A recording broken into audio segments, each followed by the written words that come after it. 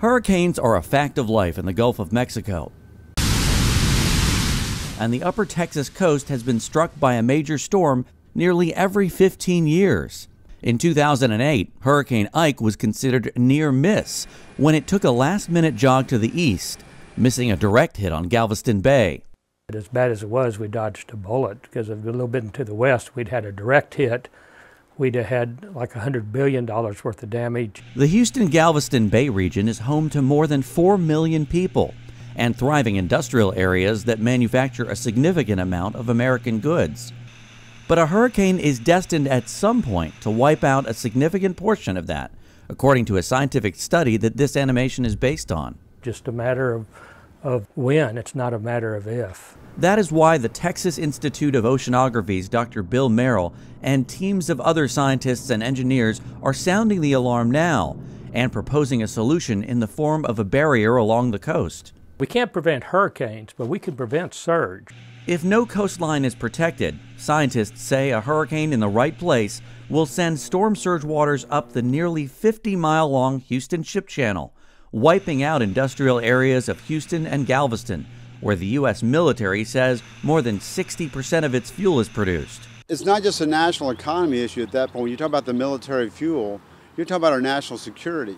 If you're a country looking to do harm to our interest or our country, what better time to do it than when we're down? The solution that protects the most people, according to the Texas Institute of Oceanography's Dr. Merrill and his team, is a coastal barrier along the Texas shoreline from High Island westward to San Luis Pass, at an estimated cost of $5 to $10 billion, less than a third of the price tag for rebuilding after Hurricane Ike hit Texas in 2008.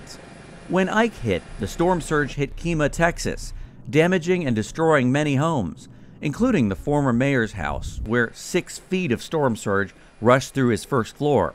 It was like, wow. Everybody says how strong the water is.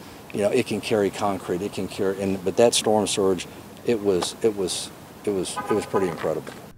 If that surge had been farther west, scientists say the Port of Houston infrastructure would be critically damaged.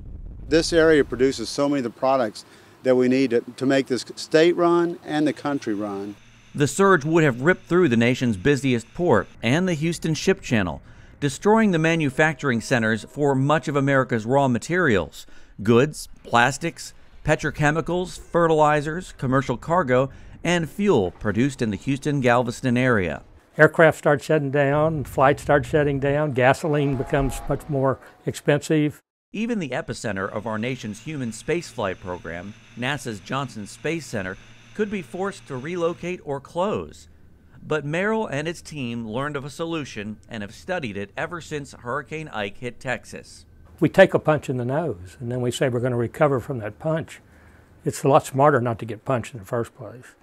And so that's what a good coastal barrier does for you. It prevents you from getting punched in the nose. It prevents that surge.